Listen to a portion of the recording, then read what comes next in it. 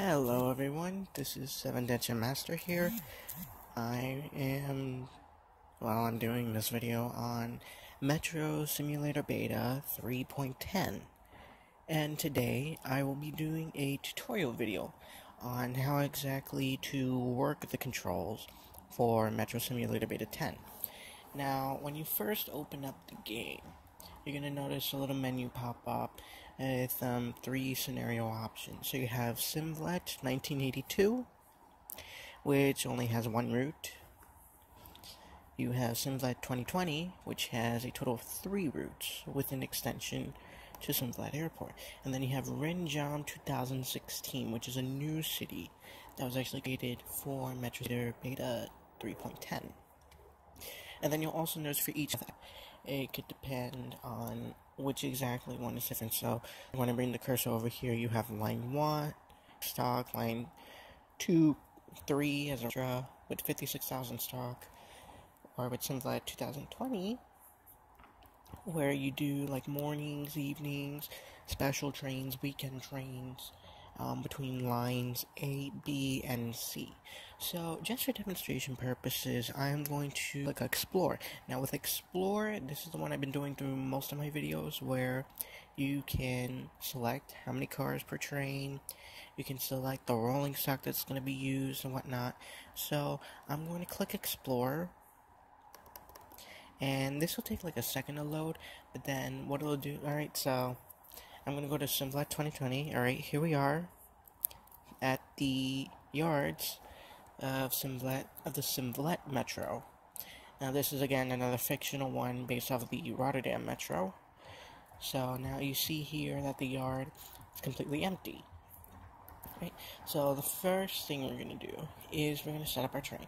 So you bring the cursor to the left and you're going to see like a menu, 2 things. You're going to see a train and you're going to see a map. Now what the map indicates is just a board map of points, signals, what trains are ahead, what trains are behind, what trains are at specific stations. So you can see over here the A tracks, this is the yard. So I'm going to have a train set up for track A14, 814, that's what we're going to set it up. So then next thing you're going to do is you're going to click the train, and there are actually 3 packs. So you have the MSG2P, which is the extended versions of the Type M and Type T stock, the Beta 3.10, which is the standard that comes with all versions of Beta Metro Simulator, and then you have the high-speed Metro one. So just for the demonstration purposes, I will be doing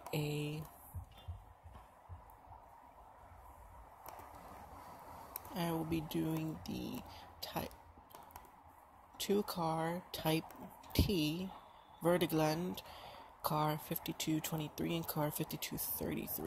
So I'm going to set this, and then on the left you're going to see like stations. So these stations or track numbers, it depends on like where exactly you're placing your train. So I'm going to go, the cursor will work with me. Yeah, sometimes I'm working this out of a laptop, so cursor doesn't like to cooperate as much. So sorry if there's a little hiccups there. Yeah. Okay. So what I'm going to do is I'm going to send this to Simvlet Airport. So the code for Simvlet Airport when you're setting down your train is going to be SAP. That's for Simvlet Airport. And then Simvlet Airport has 3 tracks. So I'm going to set this on track 2, right in the middle. Alright? And now when you put your cursor down, you're going to see a little thing pop up, an arrow. That's going to tell you, that's going to indicate like what trains are there, how many cars are coupled up. So you click onto that. And now we are at Simvlet Airport. We have the sign right there. We have our train over here. 2-car train, which consists of 6 sections. So then, once you see your train, you're going to click either end. So I'm going to click the front end. Good. So here you have the control panel. if you really click anything on here, it's not really going to do anything. You have to do the buttons.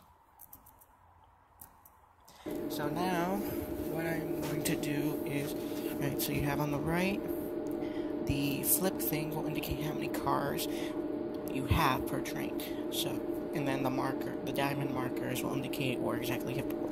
So to turn on the train, you're going to press the following controls. Well, with my laptop, it's a little different, but it's pretty standard for everyone. So you're going to press Control and F4. Now, if you have a laptop like mine, and you have to do the F lock thing, so it would be like Control, FN, and then F4.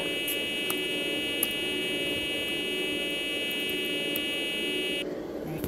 And then, once you turn on the train, you're going to notice the ATS indicator goes on. You press the colon button. That's going to be right underneath the escape button. It gets annoying. So, and then I'm going to tell you your camera options. So, number 1, you get the first cab. Number 2, you get the second cab. Number 3, you get the very top of the train, but you can circle around it and whatnot. So, you're still connected to the train, right? 4, you're at the back of the train. 5, you're in the middle. 6, you're at the track level. 7, I guess you just stay in place. 8, doesn't do anything. 9 is free roam. And then to go up from where you are, because sometimes it goes diagonally, I don't know why, you would press page up or page down. Now, if you don't have a computer that has like a number lock pad, I'd suggest you either get a keyboard with that or something, because some of those keys are really essential. So I'm gonna go to the number pad area. So now you're gonna do the slash and the star. So when you do the hang on. Alright, sorry. I forgot I was in the other cab. So slash. So the slash and star is critical because it's gonna tell you your destination light. So you press the star to bring the roll sign up. So you have A, stallion wag, A, spring start, yet in stopping, which means not stopping, B, Simlet Centrum, B, de Bergen, B, de Moulins. Then you have a not identifying line, but a terminal station of Tesnevelden. Black, terminal station of Stadionweg with no line indication. Then you go to C, Simlet Centrum, C, de Bergen, C, Oostpark, sorry, Gendis, meaning sorry, train out of order. List Ristrig, I don't know if I'm pronouncing that correctly. I actually don't know what that means. Fit, I don't know. And then the last sign you get is the Metro Simulator Beta logo. Alright, so now that's that. And similar options with the newer stock. It's an older stock, the Type M's. It's just pretty much, there's no line indication, but it's just terminal stations. So now what we are going to do is you can actually set up the train number. Right, so to set up the train number, what you're going to do is press shift and star in the number pad, and as you can see here, the numbers can increase 10, 11, 12, pretty much 2-digit numbers. Now you can only do this on the Type T stock. You can't do this exactly on newer stock. So I'm gonna just leave it at 1, alright? And so now, let's open the doors. Now to open the doors, you're going to press the delete button to the left, end button to the right. Okay. Now you see both doors are engaged, open on all 6 sections, which you can actually control which doors open and don't. So now to close the doors, you're going to press the letter D. And as you can see, they all close. Now, what I'm going to do is you go back, you bring your cursor back down to So now you have brakes disabled, traction disabled, pantograph disabled, power disabled, and door disabled. So I'm going to click door disabled for the first 3 cars. So I'm bring it to the middle here, press delete and open again, and as you can see, once one car opens, the other one does not. Just close that.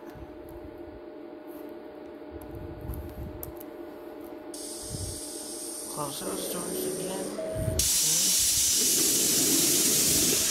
Okay. Alright, and now what we are going to do is we're going to go back to our cab. We're going to go back to the map, and what we're going to do is we're going to take this out for a test run.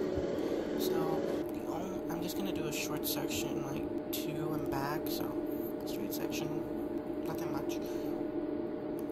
And what you do is you can view, you can go on the top for view if you want to bring the map in or out, or you could just click the map to go in and out. Right? You check the indicators, you have 70 kilometers per hour allowed. Then on the bottom, next to the letter M, there's between M and shift and the right shift, you have 3 buttons that are going to be crucial. So you have the left bracket, the right bracket, and the question mark. The question mark button is the emergency brake, which will indicate emergency brake. But if you do that while the train's going at a high speed, you're going to hear like a bumpy noise consistently, especially with newer stock. So with newer stock, it is critical that you for a maximum decrease in speed, you only stay at 1. Alright, don't go to 2, or else you're going to hear da da da da da da da. Alright, so for older stock, it's fine. Well, I don't know, I'm not too sure, but don't use the emergency brake unless you absolutely need it. Right? So now I'm going to press the right bracket button, and here we go. The train's moving, no problems. You can use the camera buttons, the number buttons to switch cameras if you want to. Now we're in the tunnel. And on the left you're going to see like a peasy throttle. Right, now I'm going to explain the throttles when I get my train just up, because here we have 50 kilometers per hour now because we're going to siding. I'm going to slow down. I'm at -5 speed.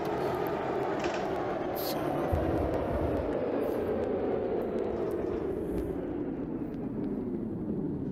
and stop. Okay, so now we're going to direct our attention to the left side of the screen.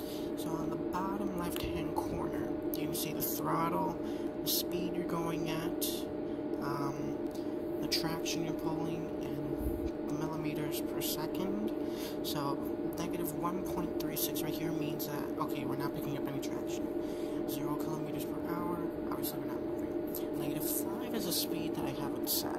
So with this Type T stock, I set it back to 0. 1 is the highest you go, and the lowest for braking speed will be -8, and that will be the emergency brake. Now here we have peasy throttle, so that really indicates that you're going forward.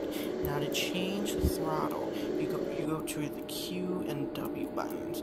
So you have S, P, A, R, A, R. Okay, R is just reversed apparently. PZ, standard, S, P, R, R, A, S, P. Now you see here how it changed to 10, so S, P, A means that you're reversing. You gotta make sure you press the indicator button so this way you don't slow down. So remember, it's the colon button right underneath the screen. Just keep doing that. I'm gonna bring my train this way. Alright? So we have that covered, and then if you want to design a route, you click the map, you click which sections exactly you want to switch. So you have to be precise with this. So section block 503, 507, click that, signal set, and so on and so forth.